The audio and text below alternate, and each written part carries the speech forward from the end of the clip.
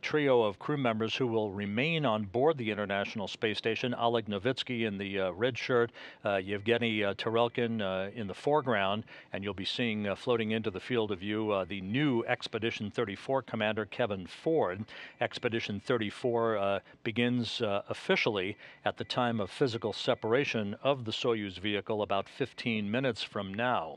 The trio lined up at the hatchway in the Rosviet module of the International Space Station as one by one, Hoshide, Williams, and finally Malenchenko said their final farewells, hugs, handshakes, as the trio of departing crew members made their way through the small passageway connecting Rosviet with the Soyuz TMA-05M spacecraft before the hatches were finally closed, the crew members saying goodbye to one another for the final time.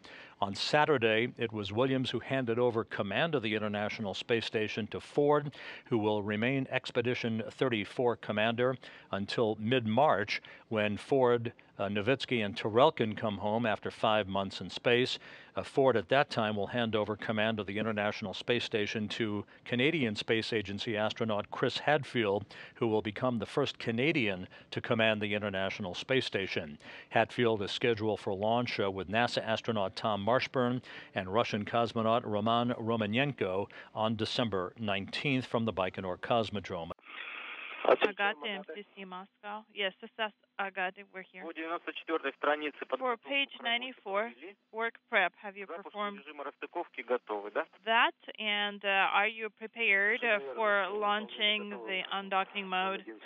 Yes, we confirm at the 011700, we will be ready to send the command.